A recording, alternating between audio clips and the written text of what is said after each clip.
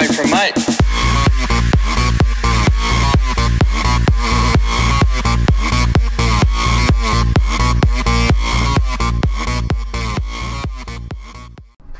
What is going on, my sheep farm? My name is Subsheepy, and today I am going to be doing a P90 weapon review. This is Battlefield 4, obviously. So this is kind of my first really weapon review that I've done so far. Now, I just uploaded some informational video on how to play old gen consoles on Xbox One, which is pretty cool. So you guys should go check that out.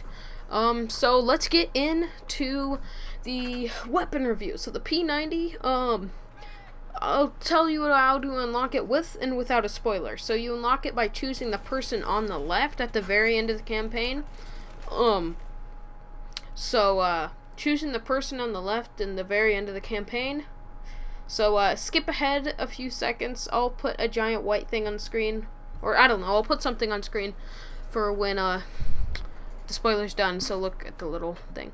So, how you unlock it with a spoiler is you choose Hannah to die at the very end. So, yeah. Now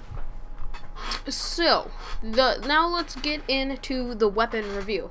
The statistics. The max damage is 21, so at close range before the drop-off. And, the minimum damage is 11.2, so, it's pretty low damage for just its weapon class, you know. It's not super low damage for its whole class, but it's pretty low. Like an average would be around like 35.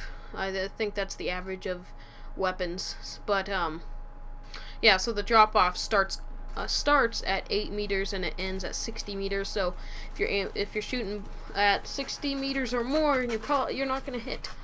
So the fire rate is 900 RPM. So that's pretty good. That's a super high fire rate. It's nice for close quarters combat. Like I have some gameplay up of Operation Firestorm or Operation Locker.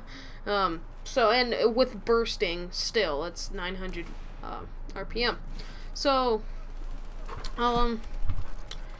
the mag size is 51, which is, it has a decently good mags. So yeah, also I'm getting all my stats for simthic.com. It's kind of hard to pronounce. I'll put it in the description so you guys can see it.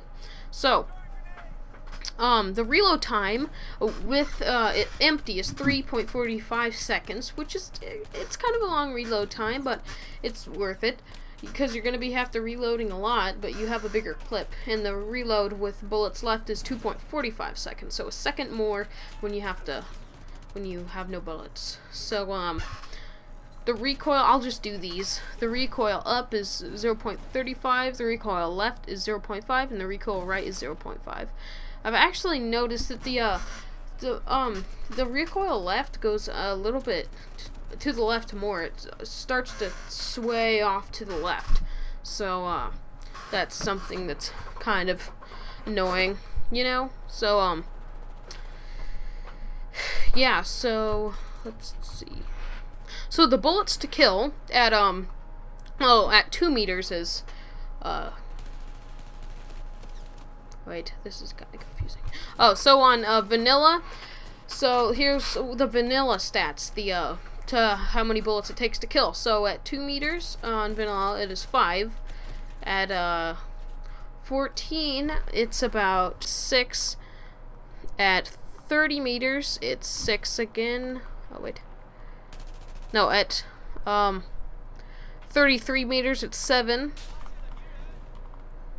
At 45 meters it is 8. Then it goes up to 9 from then on at 54 meters. So and then hardcore is 2.5 at 2, 14, 6, 47 or 45, and then 50, 56, 9, and then 9 from then on. So sorry, I'm kind of new to this, so I'm just kind of looking on how this works. So if I get a little bit messed up, sorry. So it has all of the regular attachments like suppressors, heavy barrel flash hider, compensator, muzzle brake, target pointer. Now, I've slapped on. Wait, let's talk about the iron sights first. The iron sights are really bad. I hate them. Ugh. It's just gross. It blocks so much of your peripheral vision. Your gun's in the way. So I'd advise putting on like a reflex is pretty good for it. I put on the for part of this gameplay, I put on the holographic sight. So it also has a super tiny spread or crosshairs. Yeah, it's a recoil for when you're not for when you're hip firing. So it's really good. So I personally think, just an overview of this weapon, this is a really good weapon for close quarters. Yeah, it's just it's a really good weapon. I personally think this is like the only PDW I'm using right now. Like, I've tried all the others, not all the others, but most of them, and I don't really like them. This is like the only PDW I really like. So yeah. So if this video helped you out in any way, you should give it a like. You should also subscribe for more Battlefield 4, Xbox One, and Call of Duty Ghosts gameplay. So that's about it, guys. Bye.